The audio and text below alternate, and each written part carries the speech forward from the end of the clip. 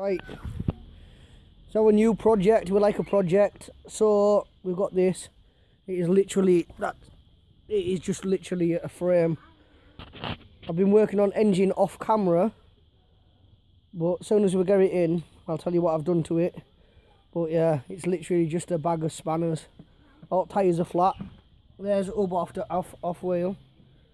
Mismatching tyres, but we shall get it up and running, and we'll take you every step of the way. So it says it's our first task on it. I'm going to sort tyres out. Start simple. It says it's tubeless, but it's got an inner tube in it, so we're going to get this wheel off and see if we can fix that inner tube, and then there's our first thing done on it.